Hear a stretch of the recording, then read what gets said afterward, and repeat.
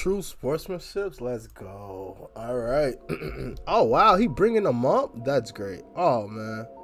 Come on, buddy. Take that step up there. That's what I'm talking about. Yo, you deserve it too, my brother. Oh, that's so awesome.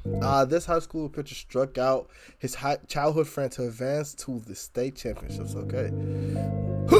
Oh, that was a strike? Yo, you stupid referee. That wasn't no strike. Oh, dang. Oh, man. Oh, that's so awesome. Wait, why are they both wearing white jerseys? Like, yeah, okay, that is... Instead of celebrating with his team...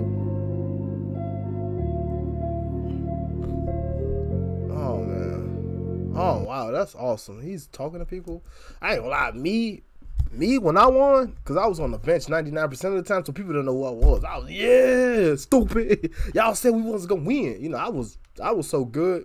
Like, my jerseys would never have to be washed ever. I wore the same jersey every game and never got washed. You know what I'm saying? My cleats never was used either. Man, my jockstrap was never used either.